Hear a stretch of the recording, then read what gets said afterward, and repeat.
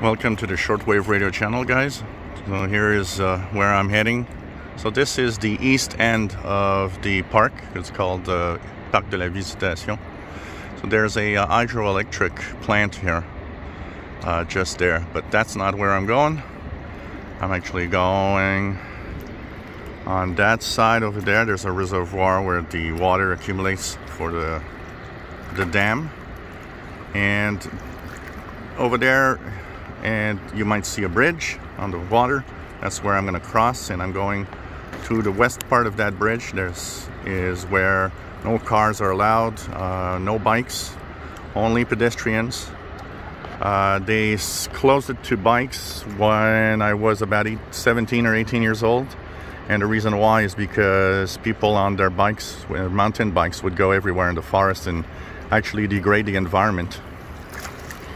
The water that you see here is the Rivière des Prairies, or Prairie River. I told you guys that Montreal is an island. So this is the north part, the north shore of Montreal Island. The other side also is part of Montreal. But on the other side after that, it's the island of Laval, another big city here, just to the north of Montreal. So just wanted to show you guys around a little bit. I've been coming here since I was, maybe 12 or 13 years old. Would come here with my friends and we'd hang out when it was beautiful summer days. Unfortunately, the water here is quite polluted, so it's not a good idea to go in, which is the unfortunate effect of humans polluting the environment. As you see here, there's some ducks and also some Canada geese, so kind of cool to see this. So I am going to show you guys a little later when I am at my table or on my spot what I brought with me for radio listening. I have the Texan PL990X, and of course, I'm going to show you more, so I'm going to have fun with this today. So I hope you enjoy the videos, and I hope you enjoy also the quick look.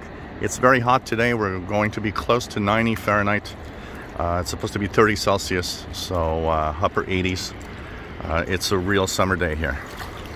So hope that you enjoy the videos, and hope that I've never done radio here actually, so hope that the interference levels are not very high. They shouldn't be, because on that part over there, there's no houses really except at the far end of the island. So we're going to be checking that out.